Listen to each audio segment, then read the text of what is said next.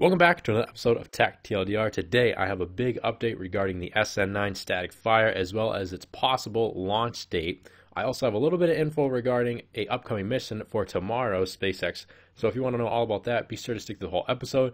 But let's get into the reason why you clicked on this video, which is the SN9. So yesterday it had multiple attempts for the static fire and it finally did one. Now it was short. It was very brief. It didn't seem like a normal static fire. A lot of people were kind of questioning what was going on. And last night, or earlier today, I should say, the locals in the area got an alert saying that from 7 a.m. to 12 p.m. today, there was going to be another closure, which is the same one they do for these static fire tests. So it proved that the one they did yesterday was not enough. It was not sufficient for an actual static fire. It didn't give them the data and the info that they needed. So today, they have officially done the static fire, and apparently it has gone successful. They didn't have any problems. I don't think any engines blew up like last time. No RUDs. So things look to be going well for the SN9. Now, we don't really know why yesterday's were so weird and abrupt. We do know that the ones that they did were at least successful today, which is the important thing. Hopefully they have the info they need to continue on with the SN9 and to do its launch and landing soon. I'm hoping that this is enough information. I'm hoping that they got everything they needed. If you follow my channel or any other space channel, you know that SpaceX really doesn't give out any information. It's really upon independent journalists and people on the inside. I wouldn't even say the inside, just locals to these areas that are giving all the information and data. We don't actually know from SpaceX until they've done it. Afterwards, they'll do the launch and then they'll come out with information regarding the entire process. But for now, all we know is that this static fire has been officially completed. It went well, and so we're hoping that apparently Monday is the net date for this possible launch if we go on the FAA's temporary flight restrictions. We do see space operations in the area for Sunday to Monday, January 24th to January 25th. Now, I don't think Sunday is going to happen. I feel like that's just a little too soon. Monday, I think Monday will be the earliest we will see it, and I think we could see it Monday. I won't rule that out. I'm hoping they don't push it back again, considering today the static fire going well. I'm hoping that everything's clear for them to do this and there's no problems lying ahead.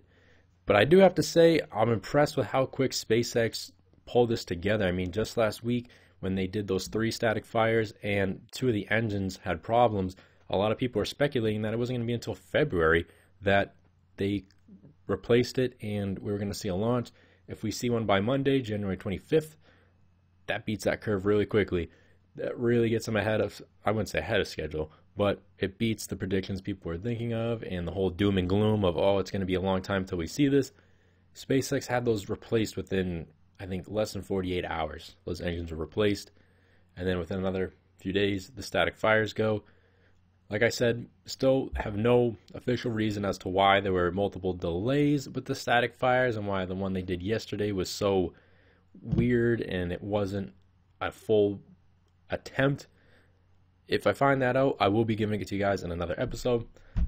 But let's just have fingers crossed and hope that we do see this actual launch and landing this coming Monday.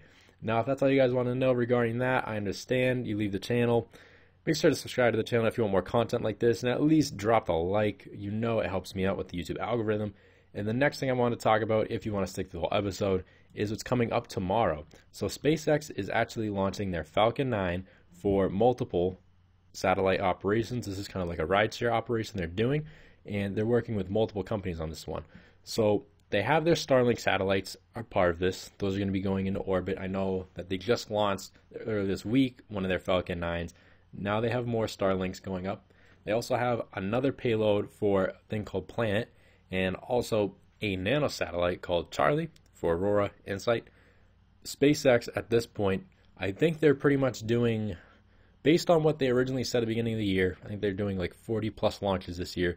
They're doing, 3 to 4 launches a month of the Falcon 9. They've already done 2 successful this month, the TurkSat and their earlier Starlinks, and now they're doing this one tomorrow. So this is going to be 3 for January. And that's just the ones they have planned. I mean, imagine if another customer comes and says, hey, I need this by blah, blah, blah. SpaceX can do it really quick. They have the Falcon 9s ready to go. And this booster, in fact, this one is going to be its 5th launch and landing. So I know on the previous one, it was its 8th one. This one's doing its 5th one. So these boosters, this whole project is running really smooth for SpaceX. I love to see it. I love that these aren't just doing 2 launches, the whole reusable thing, like, oh, it does 2. It's like, no, this is actually using multiple launches, 5 launches for this. That's crazy. And this one as well, it's going to be launching off of the coast of Florida and landing on the drone ship out in the Atlantic Ocean, which personally, I like seeing it land on the drone ship. I think it just adds that little more unique challenge to the entire endeavor. So hopefully, I don't even say hopefully, we know SpaceX is going to stick the landing with these. They haven't had any problems recently whatsoever with this. And Monday SN9 landing. Fingers crossed. That's all I had for you guys in this episode. Be sure to subscribe to the channel if you want more content. Make sure you click the like button, please. It helps me out so much in the YouTube algorithm. And if you like this content, or if you have any concerns, questions, insights, anything you want to drop in the comments, be sure to do it. I love answering questions and comments. I love talking with you guys. With that being said, have a good one.